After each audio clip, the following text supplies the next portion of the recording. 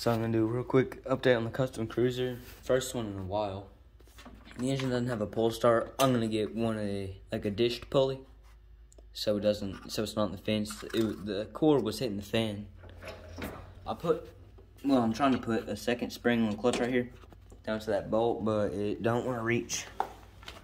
The gas pedals had a big change.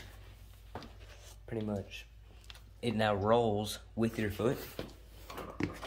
And it's just a 1/2-inch bolt, it's removable. But, you know, that means you don't have to, it is real simple.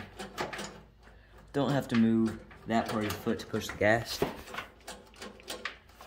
So it's more comfortable. Now, clutch, it's not great, but, you